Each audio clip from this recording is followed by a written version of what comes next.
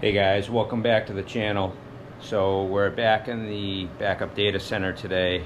I had the UPS fixed, actually replaced. I'm going to show you that, and I'm going to also move things back over to the UPS, and I'm going to rewire some of the electrical wiring back there. So I'll show you what we did back there. So as you can see, we got a new unit here. The old unit is still in the rack. I got to get someone to help me take that out because it is very heavy. But I replaced it here with the APC Symmetrix LX unit. It's actually a pretty nice unit. Fits 2 batteries. It's got intelligent management modules in here, you know, so it can handle different power loads and offset things with the amount of power that you're putting in there. And then on the back of the unit, you get your different connections down below here to plug in, and then obviously you have a management card, which we will configure later to get into the unit and to be able to monitor it. So as I showed you before, got a lot of electrical cleanup here, and I'm gonna make sure that I go through here and obviously neaten it up. And then what I like to do is, with things that have redundant power supplies, I like to take one side, put them on one unit, and to then take the other side and put them on another, just for a fail-safe, just in case one of these power units were to go. It's at least going to keep my equipment up.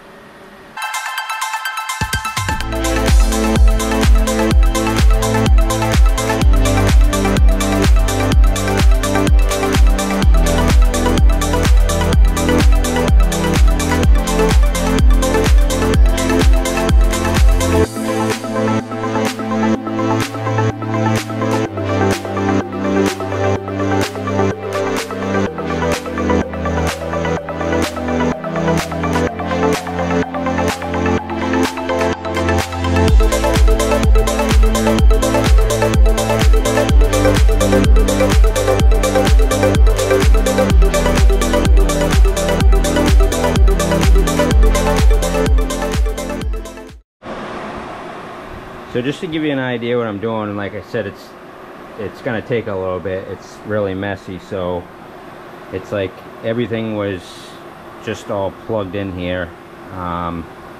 Partly because a while back we replaced a lot of equipment and we didn't have really much time to reroute all the cabling and everything. So that's what I'm doing now. So you can see one side of the switch is over here. The other side is going to another unit right now. The only issue is that I don't think I'm going to have enough inputs on the back of this to add any more of these. So I'm probably going to have to just split this between these two, because this rack right here also has to go into the UPS. So it is taking a little bit longer than I wanted to, but I'd rather do this right and clean it up because we're not changing it anytime soon. And as you can tell, this rack is really bad, just because people have added little odds and ends here and there, and it kind of needs to be all wrapped up and things like that. So I'm going to continue to work here and hopefully get this all tidied up.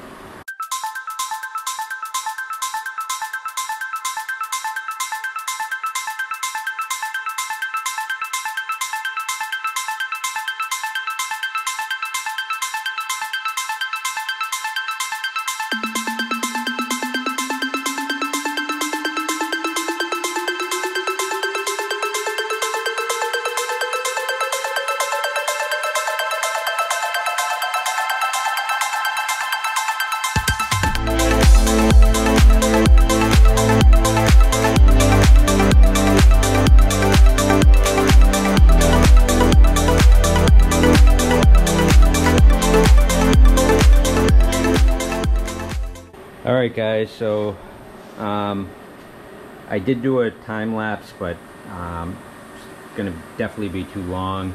I'll put some of it in there, but this is what I ended up with. So I got this all cleaned up here.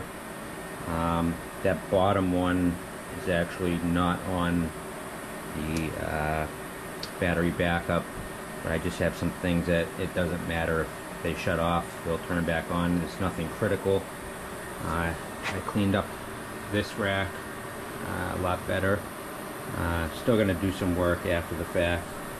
Then everything plugs to the back up here, and as you can see on the screen right now, sorry about the glare, pull this off. So we're at obviously 100% charge, and we're only using 35% of the load. So right now the runtime with this is 40 minutes, which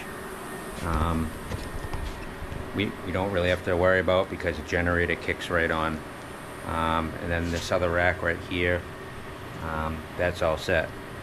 So stick around for the next video, because I'm gonna go into how you configure one of these APC units, and we'll walk through that, and I'll teach any of you that haven't done it before, I'd like to see it in the next video. Thanks for watching, and I'll see you in the next one.